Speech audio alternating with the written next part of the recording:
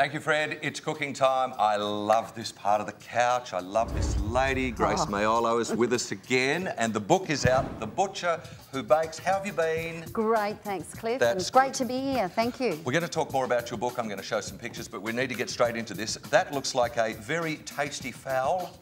What are you going to do with it? It's not quite an old boiler like me, but it's a lovely whole chicken, which I'm going to portion. Cliff, just thought that maybe a lot of customers will have a look at a chicken and think, oh my God, what am I going to do with that? But just show them the economical way of preparing a portioned chicken that's going to be a lot cheaper to do yourself rather than buying it in all portions. Okay, so if you grab the knife, I want to ask you, yes, how come it's cheaper for you to do it rather than to buy the pieces? Because you're buying each individual, like the breast, which I'll show you very shortly. You've got your wing portions. The breasts are the most expensive part, which normally you're selling around $12, $13 a kilo. If you're buying a whole chicken like this, you're paying around about $7 a kilo. Big difference. That is so if you portion it all. Now I'll just give you a quick idea. Now this is a very, very quick and easy way.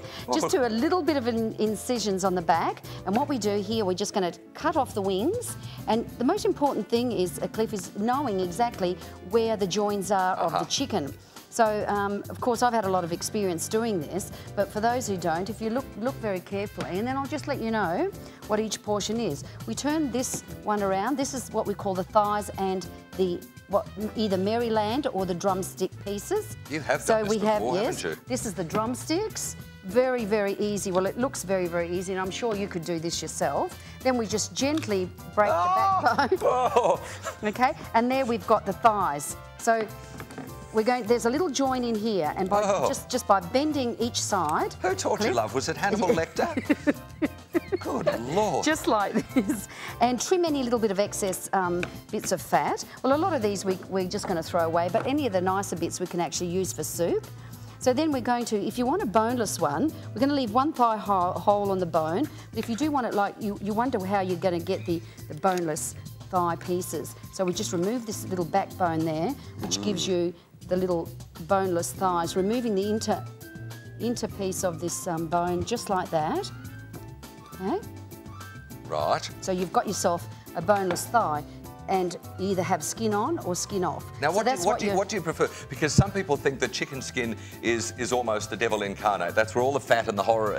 Well, I pull the skin off chicken these days. I love to boil this and actually crispy it up, which is very, very nice. But if you're boiling it, you're removing a lot of the excess fat, so that's not a problem there. But we call this value adding, where you just add a lot of different, different cuts. See, all these little bits here are fantastic for soup. Yep. So ideal to make a nice big stock pot. And I used to create these gorgeous little monsters that I used to call the swan. So what happens here, I just pull this back like this, trim any excess fat, like that, leave the skin on, literally flatten this little piece out here. Oh, I know where you're going. Okay, crumb it, and then when you're serving it, this is going to sit up nicely, just like that, and you've got yourself a beautiful little swan. Now that will sit like that. So that's what we call our swan. That's very nice. Yeah, I've never seen that before. Yeah, there you go. So there's a lot of things you probably haven't seen done with a chicken. Now this is the most valuable part and the most popular part of the chicken. This is the breast. Now, if you've got yourself a great sharp knife, Craig, this is Cliff it is, isn't it? Sorry. Only just. Yeah. Don't worry about that, Grace. It's okay. Important that you just keep your sharp knife as close to the bone as possible. And this will give you that breast fillet. Oh, my goodness. This is where the breast fillet is. Now, so I'm getting my fingers out of your road. Now, that's an interesting point that you raise about the knives, because you have got to have a good set of knives, don't you? So that's a breast fillet. So that's what you'll see in the store. This little bit here is a tenderloin, which you can separate and use that for crumbing. Absolutely perfect. This, you can put a little pocket in it and make a lovely cordon bleu. Oh, that's lovely. So these are all the beautiful portions that you can use from one whole chicken. So you're looking at it and you think, goodness, so a whole chicken like this will cost you around $12. The breast alone, in most stores, will probably cost you $12 on their own. They're expensive. So you're getting all this. And this is what we call the frame, or the carcass, which is perfect for soup. Make a lovely stock. If you're not going to use it in this weather, pop it in the freezer, and you can use that at a later stage too. Some people use the neck. Some people cook the neck. Yes, I love the neck. Do you? Yes, I do. What do you do with that? Again, you just add it to the soup. which is absolutely beautiful. So there you are. There you've got a beautiful portion. You've got the breast. 2, 3. You've got. We'll remove the tenderloins so that.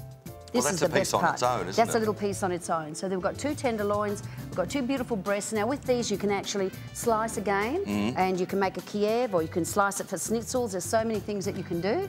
You've got a boneless, you can have the thigh on or off, but that's a boneless thigh fillet.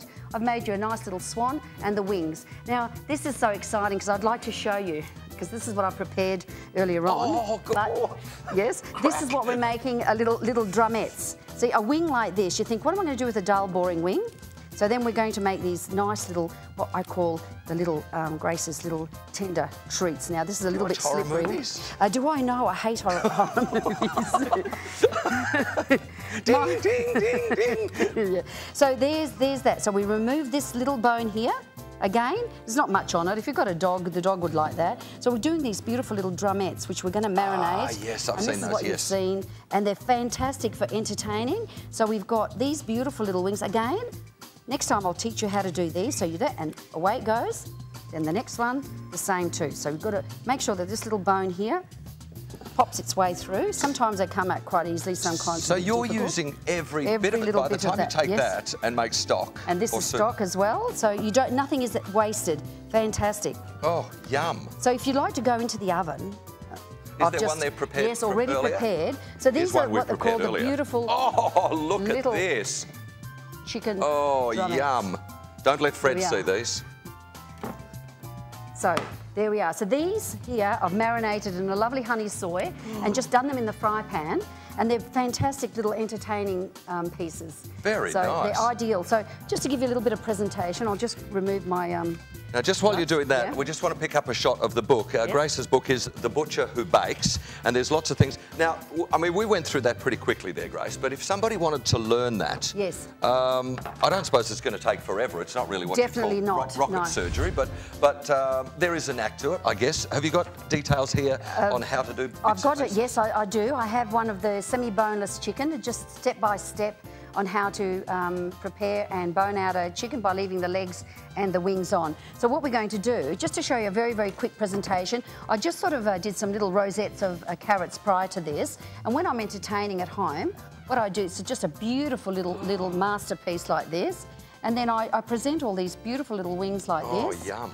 You know, and everyone keeps coming back for more, Cliff. It's a If I nicked one of those, would you notice? No, I wouldn't, and I'd really like you to. And I'd like you score me on 1 to 10.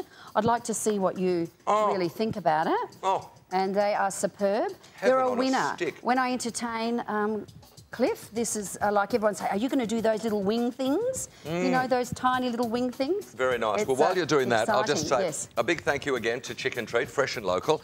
And you're going to be coming back again in the next week or two on the couch. Incidentally, if you've missed the segment today or haven't seen it right from the start, go to the website, thecouch.com.au. It's going to be up there very, very soon.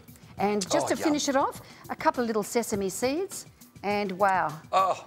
And if you want to even be that a little bit fancier, a little bit of greenery just to set it off, to look as though you've gone to a lot of trouble when you really haven't, and you've got yourself an amazing little, entertaining little treat here for all your guests. Yum. So if you're coming to my place for dinner, this is what I'd be serving as an entree. Oh, I like that a lot. Bless. Kiss me right here. Thank you very much. Grace's book is out now. You can get it from Dimmicks. You can also get it online, which is cookingwithgrace.com.au. We're going to get stuck into these. Thank you, Fred.